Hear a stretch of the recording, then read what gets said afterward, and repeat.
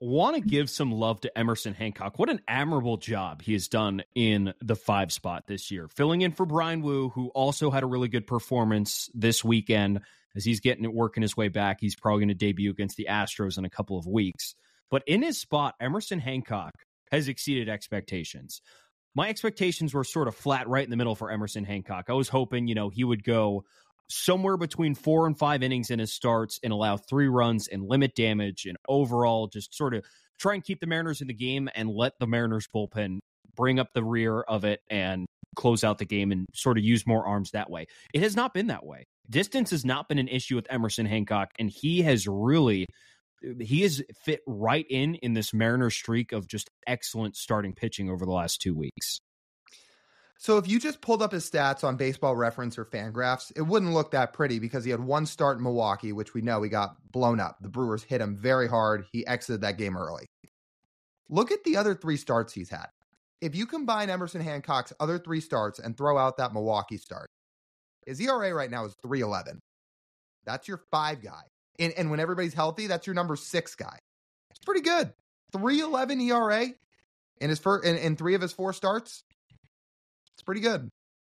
And he's a guy who's working through things too. It's not like he can't get better as the season goes along. We just use the example of him facing the Rockies on Sunday in the second game of the doubleheader. And think of what he's up against. We just watched Kirby in game 1. He battled, but he shut the Rockies out for 5 innings. He clearly wasn't 100%. I don't think Scott Service wanted to use all of his high leverage guys in game 1, but he ended up doing it. So Emerson Hancock is facing 2 things. They're playing the second game of the day. The bullpen is short, especially leverage arms. So no pressure. He's got to go out there and perform. And, that's exactly what he did. He got hit around a little bit in the first inning. But after, a Polanco error in the first and giving up a 2-run double, he retired 18 of 21 batters and allowed 3 total singles the rest of the game. Like, that's bouncing back right there. That's bouncing back even against a pretty bad lineup. Rocky scored 4 runs all weekend, but that's also a testament to the Mariners pitching staff. He's throwing a lot of strikes. His stuff's not overwhelming, but he's filling up the strike zone and he is limiting damage. That's the best of what Emerson Hancock could do right now because he doesn't really have a swing and miss fastball. His changeup is good enough when he can locate it, and his slider is fine. So when he gets to those, especially the secondary pitches, he can survive, and certainly he has survived. I just recommend people don't look at his Baseball Savant page because you might find a different conclusion for yourself. He's not walking anybody. He's thrown a lot of strikes, so give him credit there. You want to talk about his Baseball Savant page, his walk rate, very, very good. It's in the 89th percentile. Right. Well, the rest of it, the underlying numbers overall are not great for Emerson. I don't like how much of that is because of the Milwaukee start. Probably a decent amount, but there's a lot of things not helping him. Not striking out a ton of batters and not throwing a bunch of ground balls. It's not a whole lot of ground balls coming up. A lot of fly balls, a lot of line drives. It's not a really good formula. Getting hit hard a little bit. So that's all things he can go down there and work on in Tacoma. We'll probably see Emerson Hancock again this season. He's going to get one more start next weekend back at home against the Arizona Diamondbacks, and then Bryan Woo will be back in the swing. We can imagine if Bryan Woo stays healthy for these weeks. But really, man, the expectations that we set for Emerson Hancock coming up here, I don't know if it was this. I don't think it was this. And I think we've seen what we've needed to feel confident when he's called upon again, because I think that's a when, not an if, that you'd feel pretty confident with him filling in. At some point, he's going to need to make more starts this year. We will see him back in the big leagues, almost certainly. And yeah, if Emerson Hancock's done anything for himself, he is without a doubt the first guy that's going to get called.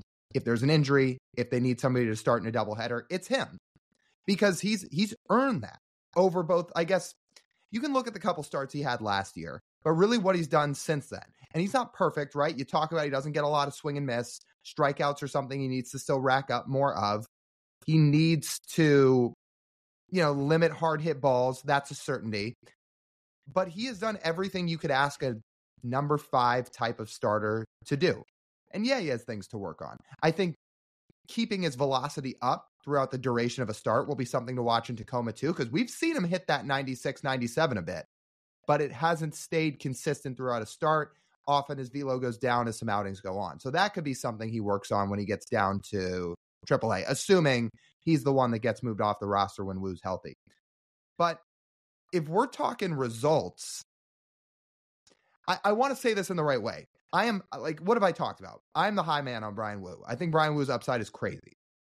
But if you're just going to look at the Mariners' record and the starts that Emerson Hancock has made, I don't know if through 4 games, the Mariners look that different with Bryan Woo pitching these 4 games than Hancock. Now, long term, having Bryan Woo is an upgrade, and there's no doubt about it, because we know what he can do when he's at his best, and we know what his ceiling holds. But through the 4 starts that Hancock's made, I don't think the Mariners look all that different as a team record-wise now if it had been Woo pitching these games over Hancock. No, I don't think so. And now that Bryan Woo is ramping back up, and he essentially got the first few weeks of the season off on the injured list to now ramp up and start pitching again, I'm hoping we see this kind of length from Bryan Woo as well, because I don't know, especially at the beginning of the season, we would have seen quite the amount, like the innings coverage from Bryan Woo here early as we've seen from Emerson Hancock. Is that fair? Yeah, because Woo's going to be on an innings limit. Now, I assume Hancock is on some limit too, right? Because he hasn't thrown a full season in a long time. He had some injuries last year and the season before that. Yeah. We know he's been a bit injury prone in his career. But I would assume as the season prolongs, you'll start to see Woo get stretched out. But his first couple outings, yeah, he may go 4 or 5. That's fair. Before we move on to our next storyline, can we just touch on Woo for a second? I mean, holy crap. 9 up, 9 down, 5 strikeouts in his first rehab start. That was in Vegas. Dude looked like he hasn't missed a single beat. Obviously, they're going to give him another rehab start, but just watching that outing, because I had both screens up on Sunday. I was watching Bryan Woo starts. I was kind of flipping that game on and off. I would turn the Tacoma game on in the innings he was pitching while also watching the Mariners. And I'm sitting there being like, wow, like he's ready. That's the irresponsible thing to say. And as a podcaster, I'm sitting here saying it. Of course, they're going to give him another rehab outing to make sure he's all systems go. But watching what he did in that outing, yeah, like there's a reason I'm excited about Bryan Woo. I can't wait for him to get back. It's the easiest 95 miles an hour I've ever seen. Really. I mean, It looks like he's soft tossing it. Mm-hmm. Yeah. So we're looking forward to it. So I think it's May 1st against the Astros when he's scheduled to throw. Yeah. Or so May 1st is the final game against the Braves. It would be that weekend in Houston. May 3rd against the Astros then, because they have an off day after that. Right. If he pitches that first game. Yeah. Right. So it's like sometime during that weekend in Houston.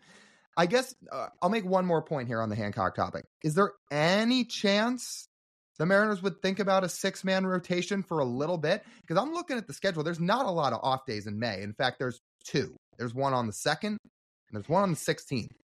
Not a lot of off days. Like to manage the innings of Woo and Hancock, would they even think about it for a little bit? I think at this point, it's more important to have those bullpen arms than to have an extra starter. I think it would be more valuable to the Mariners winning games than to have those extra bullpen arms than run with a 6-man rotation, because you can still control innings with a 5-man rotation, even without the off days. You can control innings, especially with Emerson Hancock down in AAA. Now he does not need to throw his full pitch count every start. He can throw 4, 5 innings, hard cap, not based on how well he's pitching. So they can manage that no problem. And if they feel like once they get, so they do that with Emerson, and then say they get near the All-Star break and they're thinking, okay, we're going to skip Woo and give him essentially an extra week and a half of rest coming out of the All-Star break, something like that. And they call Hancock up because they've been managing his innings at that point. Then that works out. And then you can sort of give Woo a break and get Emerson back into the fold. Something like that, I would imagine. Okay. Fair enough. Yeah, the Mariners' bullpen arms have been great, too, and you don't want to sacrifice those guys because they've been so valuable. It's just an idea to keep arms fresh and with not a whole lot of off days. But you're right. Likelihood is when Woo gets back, Hancock will go back to Tacoma. You'll see him at some point again this year. But seriously, shout out to Emerson Hancock. We didn't know exactly what he was going to bring to the table. He's been really impressive in 3 of his 4 outings. Or I should say he's pitched very competitively in 3 of his 4 outings. Like you said, he's exceeded expectations. And I genuinely think his changeup's a good pitch. And I'm glad he started to throw it more this year, too. Because he didn't throw it a whole ton last year. You've seen the usage of it significantly increase up. I think it's helped him. That changeup's a good pitch when he throws it.